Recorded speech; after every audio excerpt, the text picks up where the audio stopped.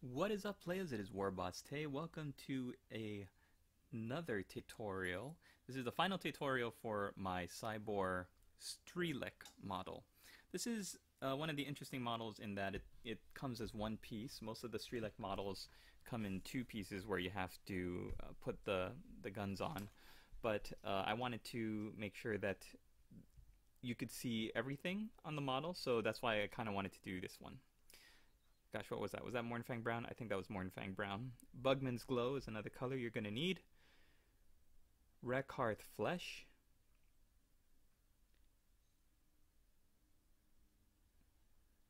Oh, Rekharth Flesh again. Kislev Flesh. Steel Legion Drab.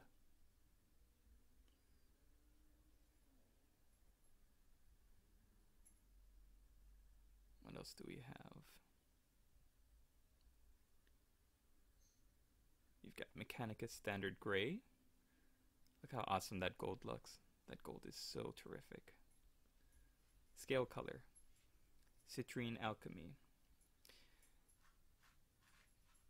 It's just such a great range of products. Elven Gold, again from Scale Color. The equivalents would be, I think, Runefang Steel, Auric Armor Gold, all of the very yellow golds from Games Workshop. I also use white from Vallejo and black from Vallejo. You can interchange those if you want with obviously Skull White or White Scar with the white and Abaddon Black, or any kind of black. So basically either black or white. And here we go. He looks terrific. All right. The first thing we're going to do is, you remember our model was washed after the end of the last tutorial. So we're going to go back and we're going to bring those colors back up, starting with Mornfang Brown. Now, depending on how dark you want those shadows to look, that Agrax Earthshade, you could put it on really heavy and thick, or you can dilute it if you want it to be more of a glaze than a wash. I kind of like having it straight out of the pot, because then you can really see what you're working with, and it'll tone down that Mornfang Brown already on the jacket. So what I'm doing basically is I'm just bringing up the colors again, and when I paint my highlights, my first highlight is always the base color. And that is because the base color you put on over the primer, the entire tone will change if you wash it. So like it changed with Agrax Earthshade, it got a lot of the natural shadows popping out, and the whole thing turned a lot darker, you might even say muddier. Bringing it back up with that same base color, Mornfang Brown, allows me to pick and choose where I want those dark shadows to remain and where I want to bring it back to that original color. If you just have it as that original color and you don't shade it, maybe you just want to highlight it, skip the washing step, what tends to happen is that you don't have that depth to contrast the highlights. So I always like to shade first and then highlight. Some people like to highlight and then shade or glaze. There's no right or wrong way to do it. It's just whatever you feel works best. So the way that I like to highlight cloth especially is that I follow the lines. Instead of doing vertical paint strokes on that back area and horizontal paint strokes here, I kind of want to see where those folds are and follow the lines of the folds, because that wash will have settled in the recesses, in the depressions of those folds. We leave those washes there and we highlight the upper parts of where the cloth folds over on itself to create that beautiful depth.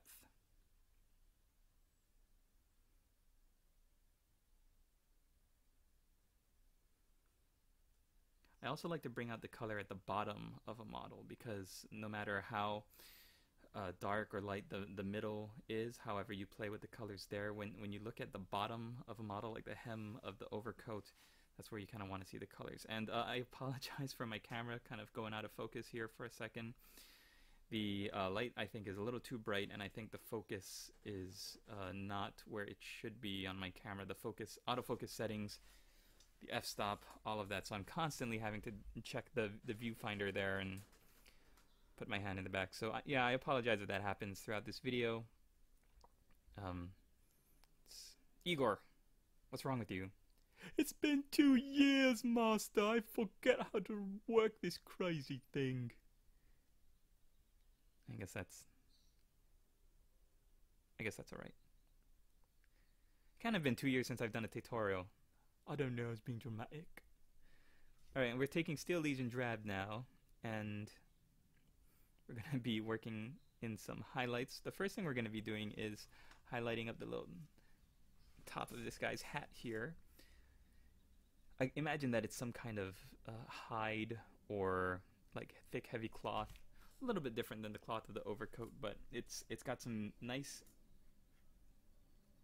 little textures to it. The top of the hat does, with some stitching, and I just wanted to paint it a little beefy. This camera. Igor. Yes, Master. You gotta work on the settings for this thing, buddy. Being out of practice is no excuse. My apologies, Master. Have you lost weight? Oh, thank you, Master. I've been exercising. Alright, so now I'll talk to you about that more, Igor.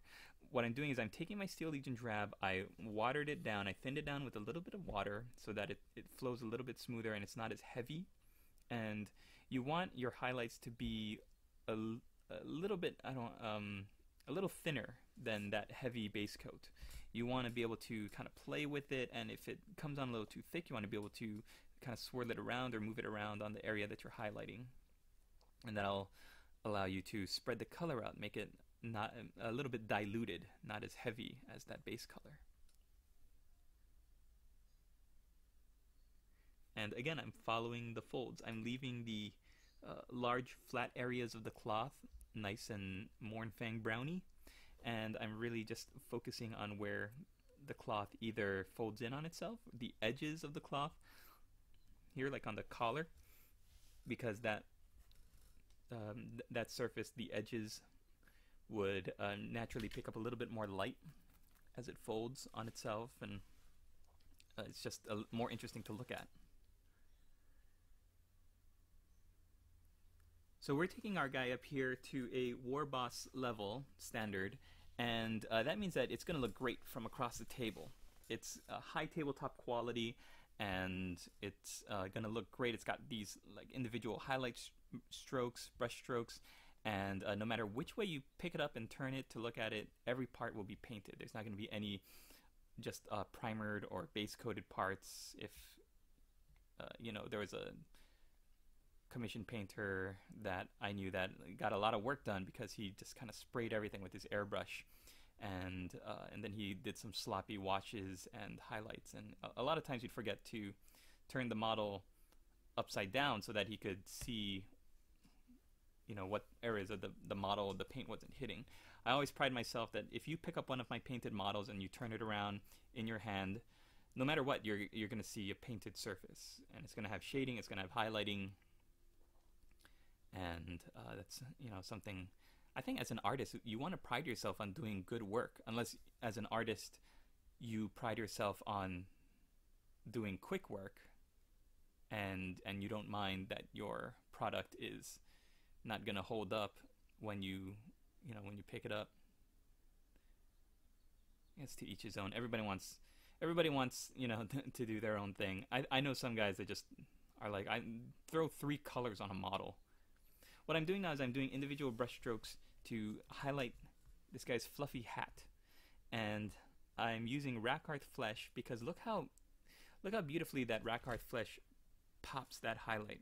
Now, what I could have done is gone back with Xandri Dust, which was my original color, but I'm not looking for a smooth transition of color. Like, if you notice, to contrast the hat, look at the coat, and look how the coat very smoothly transitions the shade from that Agrax Earth shade to the Mornfang Brown to the Steel Legion Drab.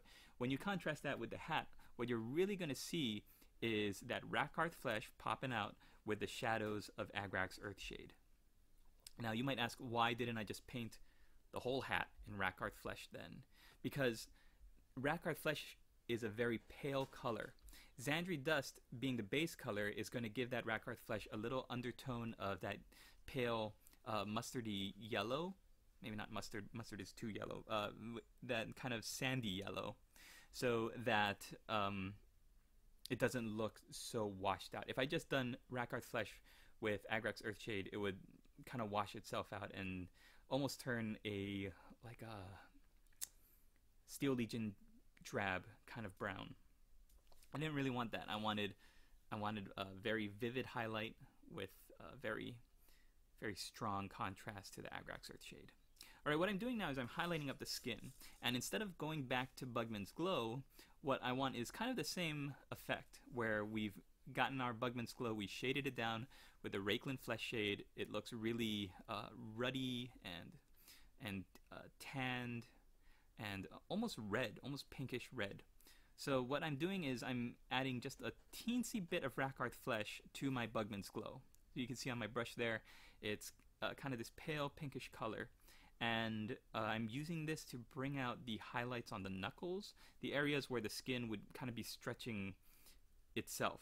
So as his right hand is gripping the head of the rifle there, I'm looking for the areas where his knuckles would be stretched taut, where his left hand is kind of gripping the back part of the rifle.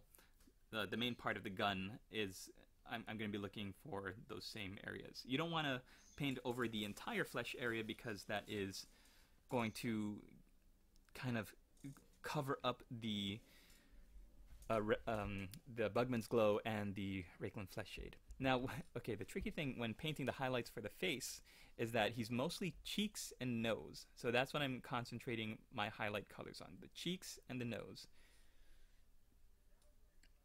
Mechanicus Standard Gray. We'll get back onto more highlighting of the skin later. But what I wanted to do next was work on the next biggest area on the model. And as you can see, that would be his beard. So again, with Mechanicus Standard Gray, I'm looking to pick out the highlights that will really stand out because of the texture. This beard is braided and it's flowy and it's kind of like wavy. It is definitely got some volume and some body to it. So when I'm working on these highlights, I want to bring that out. I kind of want to make like where the hair all kind of waves and curls in one direction. All of the hair that would be hit by the light would get this highlight. And then as it waves in the opposite direction, that part would stay dark. And by doing this, I'm not highlighting the entire beard. So I want the beard to look black with white highlights rather than a gray beard that has black shade, if that makes sense. If I wanted a gray beard, what we could have done was paint the entire thing Mechanicus Standard Gray and wash that with known oil. That's not what I wanted to do. I want it to look like a black beard that is just reflecting light because it's so shiny and it's so healthy and it has so much volume.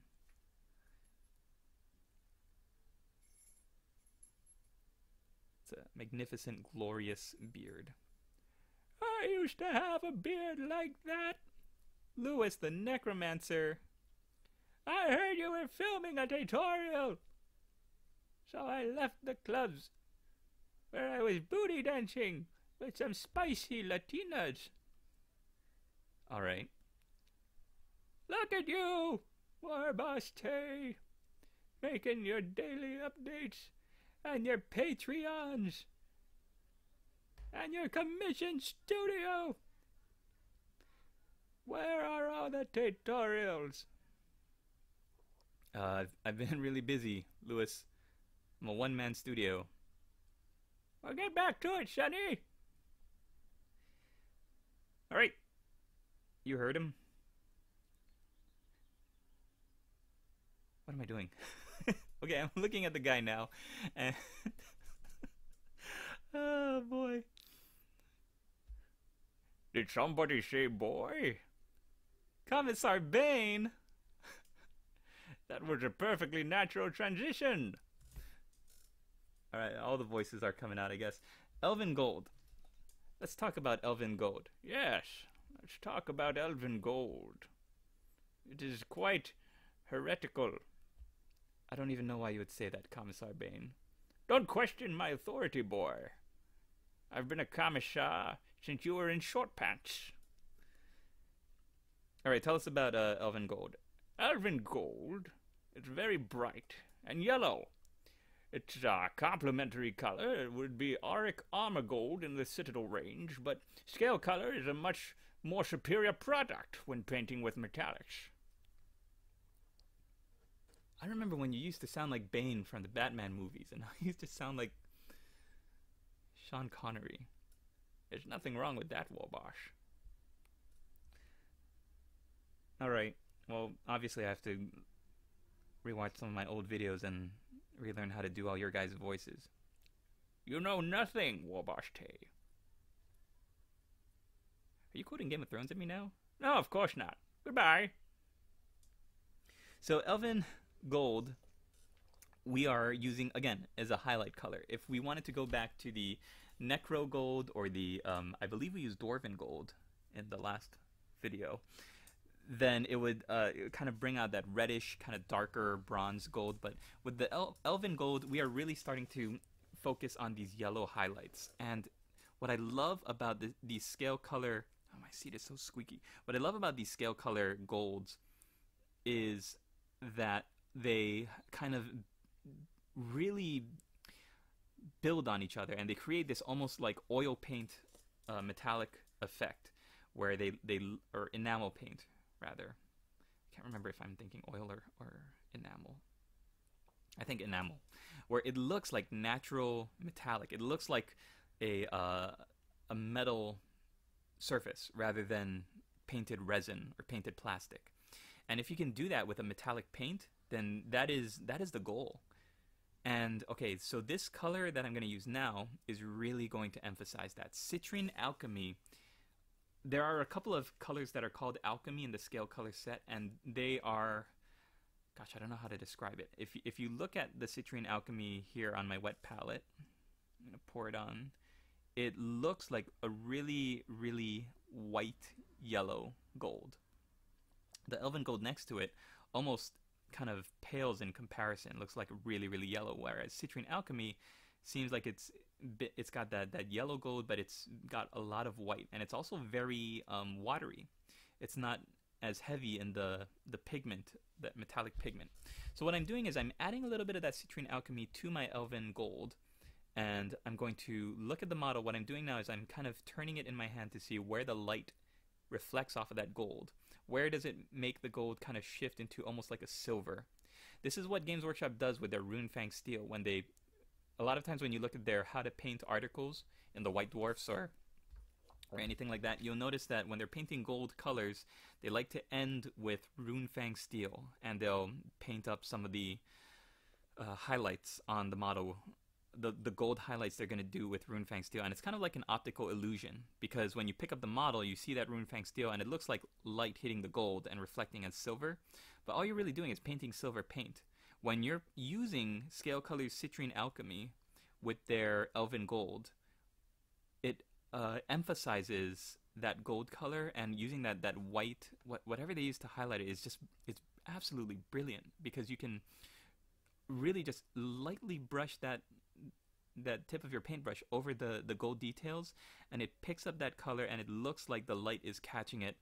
But again, it's just using a kind of optical trick to make your mind think that light is hitting the model at a certain angle, but instead of doing it with straight silver paint, it is using that really white yellow gold. If somebody, I don't know, Mark, if you're watching this and you can explain that better than I can, I'm so fascinated by how the alchemy colors work. There's this, there are these like red alchemy paints included also that look really fantastic. If you mix that in, it kind of creates this very reddish tinged gold, and like makes more like a rose gold, but it's just amazing. It's beautiful stuff. Alright, we're going to let that dry. That is going to do it for our gold paints, and we're going to move on to Rakarth Flesh. And Rakarth Flesh is going to be used at this point to, I believe we're building up that skin tone even more. So you can see that the skin looks still a little flat. We can see where that Raglan flesh shade is shading the fingers and the knuckles, but the back of the hand is still a little bit flat. So what I'm going to do is I'm going to really pop out the upper lines, the knuckles, the tops of the fingers, anywhere that is right near one of the shaded areas. And I'm doing this by painting very, very carefully with my the tip of my paintbrush here with a little bit more Rakarth flesh. If the first highlight was 75% Bugman's Glow, 25% Rakarth flesh, then this one is going to be more 50-50 or even 60-40 Rakarth flesh to Bugman's Glow. We're really bringing up that highlight.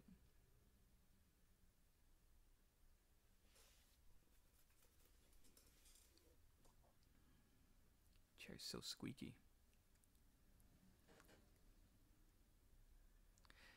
Now the final highlight that we're going to do is we're going to add Kislev flesh to that mix. So we're not going to add too much. If our last highlight mix was 60% Rakarth flesh, 40% Bugman's Glow, then we're just going to add in just a little bit of Kislev flesh to that color combo, so that our highlight now gets a little bit of a yellowish tone to it. Not too much, because we don't want to change the overall color, but we're adding in a different variation on that tone. And again, we don't want to obscure what came before. We don't want to cover it up, but we want to give the skin a little bit more of a paleness. When painting the face, I'm going for that sharp nose and the points of the cheeks, trying not to get everywhere, because if you just started jabbing that paintbrush in to get like under his eyes or his eyebrows, then you lose all of that shade and definition. You can see that he's still got some shading eyeshadow. He's got some Raglan flesh shade eyeshadow on. We didn't really touch up there. Okay, so while we're letting the skin dry, we're going back to the Agrax Earthshade, and what I'm going to do is I'm going to add some water to it.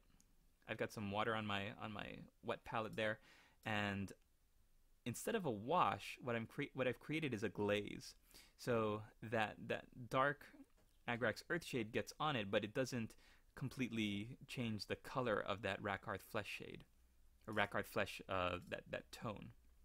When you water down your shade like that, it allows it to kind of spread out and thin on the higher highlighted surfaces, and then kind of get into those recesses and create the shadow there. That's what I wanted. I didn't want to really change that Rakarth flesh color, but I wanted to just heighten the shadows.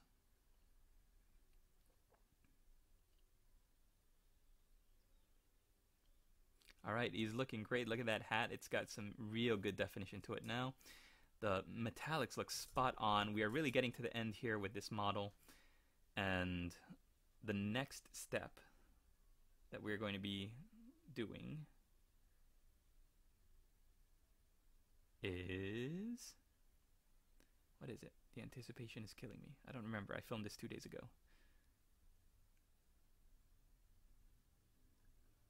Oh my gosh. Oh my gosh, it's... Stay tuned for the next clip. Black. That's right, players. We are going to get back in black. We're going to do the eyeballs, and this is a tricky one. A lot of black paint spooged onto my wet palette there. Oh, I hate wasting paint like that. So, all right, what we're doing is I've decided I'm going to use it. You know, it's on the wet palette. I might as well use it. So I primed the model in white, and that means that his awesome scenic base, he's standing on like some stone rubble, is still white. It needs to be painted. So I've decided to just use the black that's on my wet palette there and just cover that up. I think I actually go off and do the rest of the bases, because there's so much paint that spilled out. You know, I love Vallejo colors. I think there's so much more valuable. They have so much more value to them than the Games Workshop ones, because the Games Workshop pots can dry out on you and you don't even know that it's happening. But the Vallejo ones, anything in a dropper bottle looks really, really good. So, and it sits in there. It doesn't dry out. I haven't noticed it drying out. I'm also going to be taking the black paint and painting in all of the buttons from the other models. This one, the buttons are kind of obscured by the beard and the hand across the body holding the gun there, so you can't really see any buttons, but you can use your black paint for all the Strielec buttons. Alright, I've gotten some questions in the past about how I paint eyeballs. It's very simple. You put a little bit of paint on the very tip of your brush, and then very, very carefully point a horizontal slash across the eyes.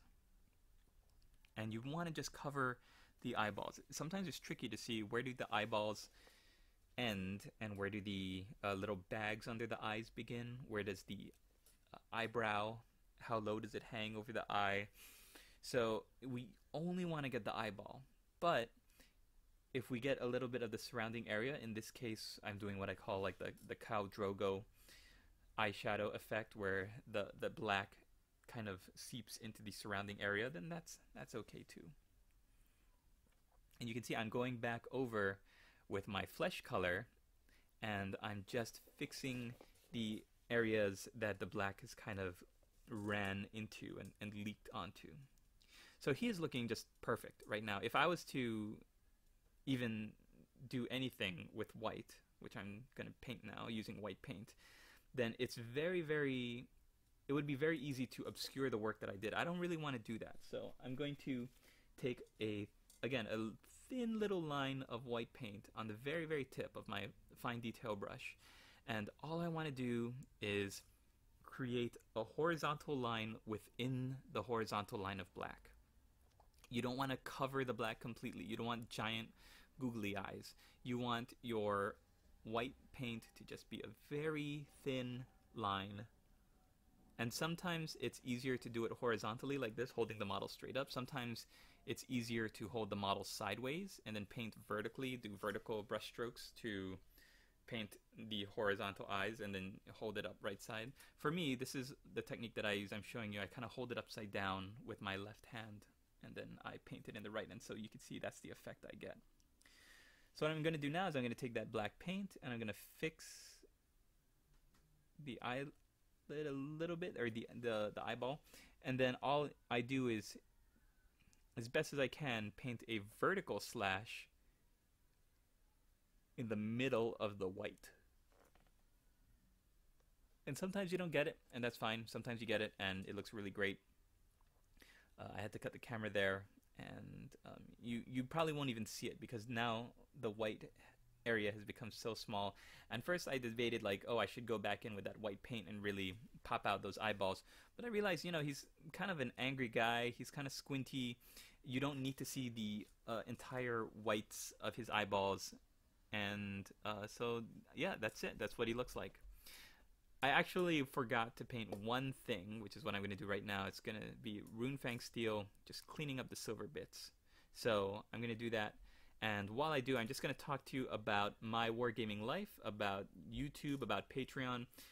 Like, I think it was Lewis that mentioned, I'm putting all of my work for free on YouTube, but I do have a Patreon page if you'd like to support my studio, if you'd like to donate and help me out. I'm putting exclusive content onto the Patreon, and I'm doing it for paid customers, as well as I'm also putting free content up there. So if you subscribe to me through there, through Patreon, then you can get access to all the free stuff like the Game of Thrones podcast the Lady Boss and I are doing.